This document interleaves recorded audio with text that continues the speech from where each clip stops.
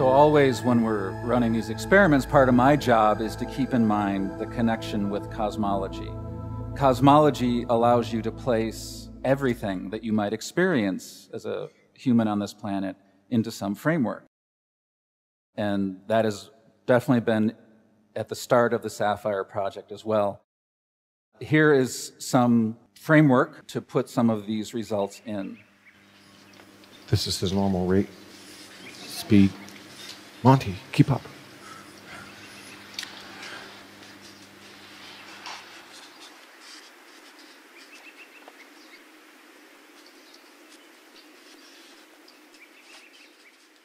Planets, very dynamic electrical systems.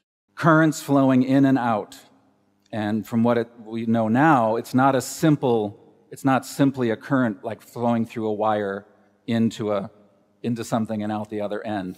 Current flows in and out of the North Pole. Current flows in and out of the South Pole.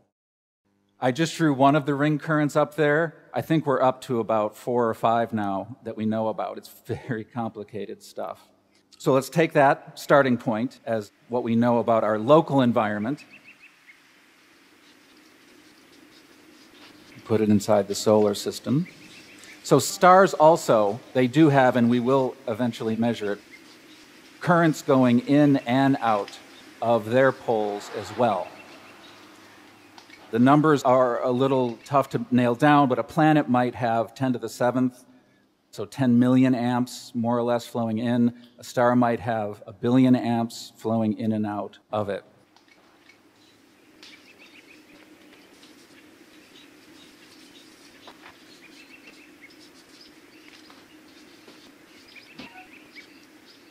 You start to see the pattern when you draw the pictures. This is a cosmic blueprint, if you will, for how electrical structures are formed.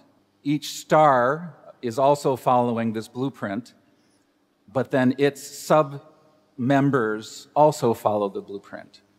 The planets are receiving their energy from their star. The star is connected to its source of power. The planets are connected to their source of power, and their source of power is their sun. So you have to imagine, if not direct currents flowing between them, at least some sort of resonance or induction. But the planets only get their power from their sun.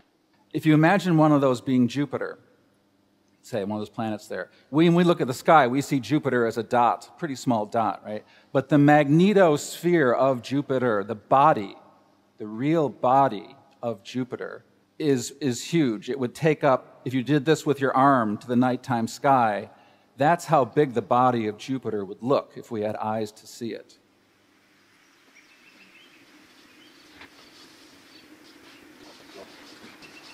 Okay, so composition of planets, as Wall so well said years ago, we understand planetary formation so little currently that we need a different theory of planetary formation for every planet in our solar system.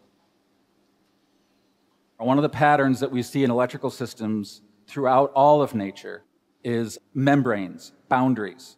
Plasma naturally forms its own version of a membrane or a boundary. So we'll start with our star, shorthand it, right? And then we'll ask, how does the star fit in its world? The neighborhoods that it comes from and lives in. So that green there is an interstellar filament, which you can kind of see in the background of the slide here. And the stars are set up on those filaments. Before the advent of the Herschel and Planck space telescopes, we honestly believe that the stars were randomly distributed in the sky. We believe that, right? And then once you see the filaments, every star we see in the sky is on a filament. There's no randomness to it if you can see the underlying structure behind it.